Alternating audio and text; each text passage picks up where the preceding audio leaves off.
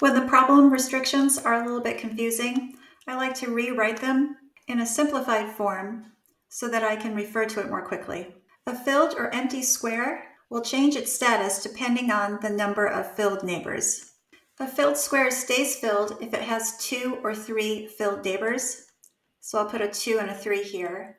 An empty square becomes filled if it has 3 neighbors, so I'll put a 3 here. All the other squares become empty, but I'm going to be a little more explicit by writing in the number of filled neighbors. So for an empty square to remain empty, it can't have 3 filled neighbors, which means it has 0, 1, 2, 4, 5, 6, 7, or 8. I probably won't need to worry about these larger numbers because our outer squares are going to be empty anyway. For our filled square to become empty, it can't have 2 or 3 filled neighbors, which means it will have 0 or 1, not 2 or 3, 4, 5, 6, 7, 8. But again, we probably won't be worrying about these larger numbers. For our counting, I think it makes sense to do casework on whether the starting center is either filled or empty. If it starts off filled, in order to remain filled, it should have 2 or 3 filled neighbors. Let's start with 2 filled neighbors.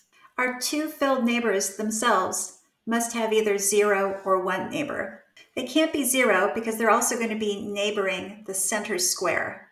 If the 2 filled neighbors are adjacent to each other, they will both have 2 filled neighbors, which means they will remain filled. So let's put our first filled neighbor in this corner and our second filled neighbor over here, and we'll count how many filled neighbors for each square. In the upper left corner, this has 1, this has 3, this has 1. Our center square has 2. We notice this top square has 3 filled neighbors and it's empty, so it's going to become filled. So we're going to have something like this, which means this is not going to be a solution. Let's continue by having 1 filled neighbor in a corner and a second one over here. And let's count the number of filled neighbors. This has 2, so it's going to remain filled. This has 1, this has 1, which means they're going to become empty. But if we look at this top square, it has 3 filled neighbors. Empty squares with 3 filled neighbors become filled. So this is also not a solution. Continuing by putting our first filled square in a corner, let's put our second one on the opposite side, and we'll count neighbors. Again, our center square has 2 filled neighbors, so it'll remain filled. These 2 filled squares have 1 neighbor each, so they're going to become empty. Looking at our empty squares, this has 2 neighbors, so these 2 are going to stay empty. 1 neighbor here, 2, and 2. None of our empty squares have 3 filled neighbors, so this is our first solution. We're counting rotations and reflections separately. We can rotate to this, so the x's are in the other diagonal, so this actually represents 2 solutions. That's it for arrangements where one of our shaded neighbors is in a corner. Let's see if all of our filled neighbors cannot be in corners. We'll put our first one here and our second one here, but we notice right away that this corner has 3 filled neighbors and it starts off empty, so it's going to become filled. If we arrange them like this and count neighbors, we see again that this empty square has 3 filled neighbors, so it will become filled. Our center can remain filled if it also has 3 filled neighbors. Looking at our solution for 2 filled neighbors, we see that there's no way we can squeeze in a third filled square without creating an empty square with 3 filled neighbors. So we're done with our first case.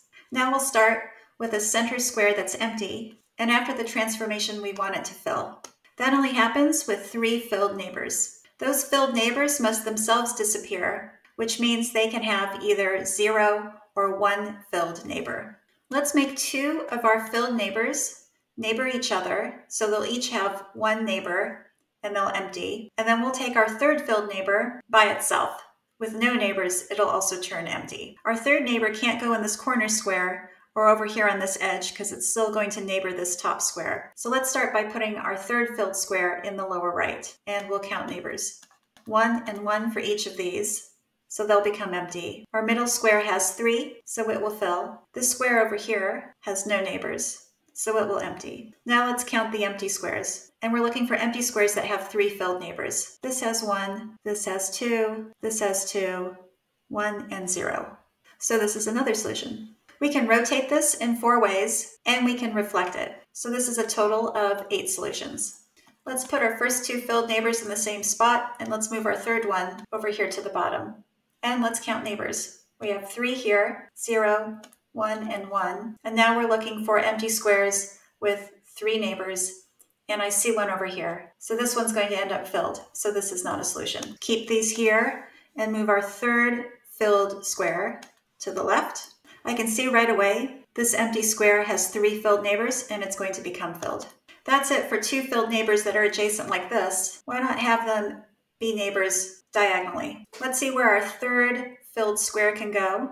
Not here because it'll still be a neighbor. Let's put it over here. We've got 3 here, so it'll become filled in the center. These 2 are neighbors of each other, so they'll become empty. This one in the corner has no neighbors, so it's going to become empty. Now let's check the empty squares. This one has 2 neighbors. This has 1, this has 1, this has 2, and this has 2. None of our empty squares have 3 filled neighbors, so this is another solution. There are 4 rotations, so we actually have 4 solutions here. That's it for having 2 of our shaded squares adjacent and a third not adjacent. Let's see if we can make all of our 3 shaded squares not have any neighbors. So we could put the first one here, the second one here, and let's put the third one here. And we'll count neighbors. This one has 3, 0, 0, and 0. This has 2, 1, 2, 1, and 0. None of our empty squares has 3 filled neighbors, so this is another solution. With 4 rotations, that's 4 solutions. Let's put 2 of our shaded squares here again and our third one down below. 3 again in the center, 0, 0, and 0, 2, 2, 2, 1, and 1. Here's another solution with 4 rotations. These are the only ways that our 3 shaded squares cannot be neighbors of each other. So we're done counting and we can total up our cases. From case 1, we have 2 solutions, and from case 2, we have 8 and 3/4.